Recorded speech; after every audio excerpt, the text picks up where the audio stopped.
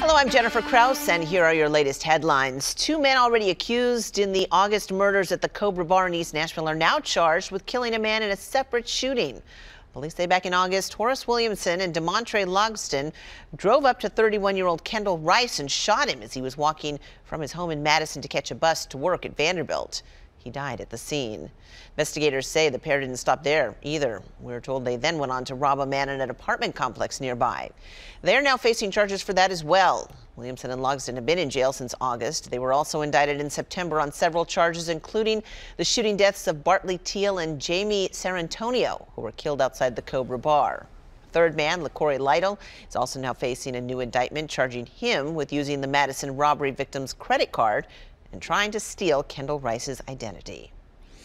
A man was shot outside a club in Antioch overnight. This was just before 2 this morning at the Lava Lounge on Antioch Pike.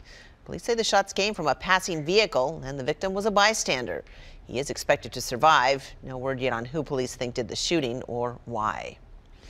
And a man died in a late-night crash in southwest Davidson County. This was around 11:30 last night near the intersection of Old Harding Pike and East Big Fork Road, not far from the Williamson County line. Someone passing by noticed the car off the side of the road. Police say the driver had been heading south towards Franklin when his car went off the road and hit a tree. They believe that speed was a factor.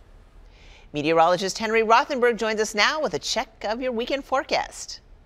Hey there, Jennifer. Yeah, going through today, beautiful spring weather. 64 degrees will be that high temperature as clouds increase across the area. With the increasing clouds and a southerly component to the wind tonight, a milder night as 46 will be the low, and more clouds and even rain chances on Sunday will keep our high at 64.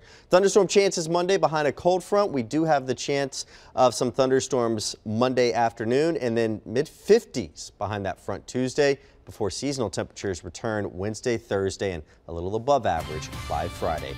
Hope you have a terrific Saturday.